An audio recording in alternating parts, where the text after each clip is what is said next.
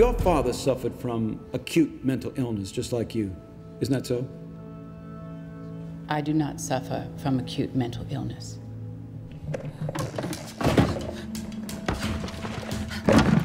In interviews, you've stated that your father died in a car accident, but that isn't true, is it?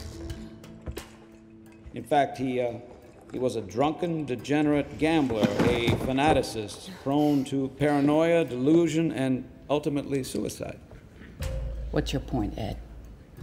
Isn't it possible that your instability could perhaps have been passed down from your father? Could it be that that's why you see conspiracies and plots where none in fact exist?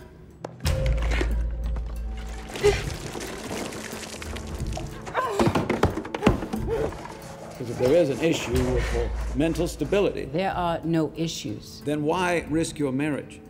Why risk your husband's position?